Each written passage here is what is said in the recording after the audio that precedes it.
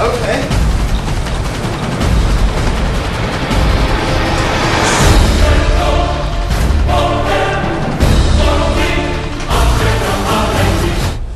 Dude, what is going on? Dude, the phones are down. What's going on? You didn't hear about it. Hear about what? Somebody ate General Tso's in the cafeteria and turned. That actually makes a lot of sense. Yeah. Turned into what? I don't know. Wow. Alright, here's the plan. Say this is the school, alright? Okay. We're right here. The rest of DSTN is over here. And what's that? That's the comm lab. Okay. So what we're gonna do, we're gonna head over there and meet up with them, alright? Alright. How? We fight. Okay. Alright, but if we don't make it, I just want to say... Don't say your goodbye yet. Let's go.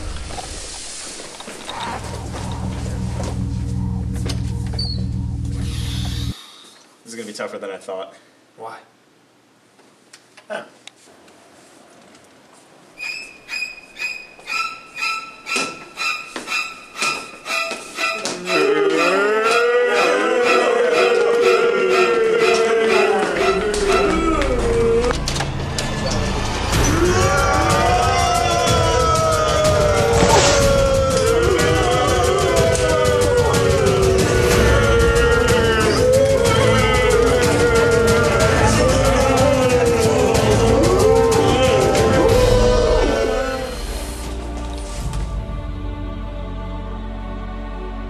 What? Oh, I got it.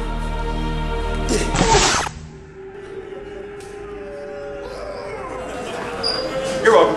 Let's go.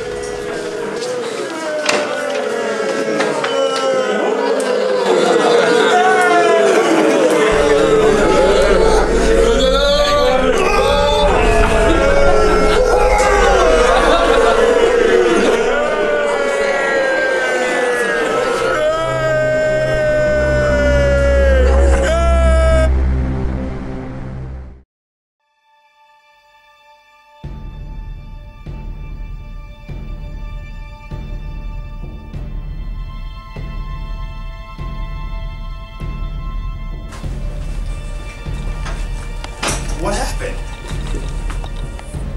He ate some chicken. He turned. Yeah. Well, what are we gonna do? I got the cameras hooked up to the radio tower. We could probably start broadcasting. We can tell the world. Get on camera. Hello. You're seeing this, you're not part of the resistance. We as a species are not faced with a new threat. And the world we live in now is just a shadow of what it used to be.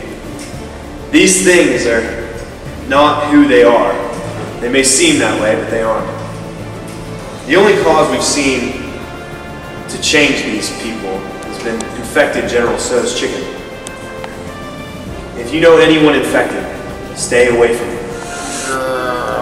Barricade your doors, stack up on food and water, especially Fruit Loops, and stay in. Don't go outside. Humanity is now put to the test. It's not true or false, and no one gives a crap about a semicolon. But we can beat them, and humanity has come back from the brink before, and I believe that we can do it again, if we just believe in ourselves and each other. Stay alive, and stay strong, because the only thing we have to believe in is ourselves and each other. For those of you listening, Du Bois belongs to the dead now.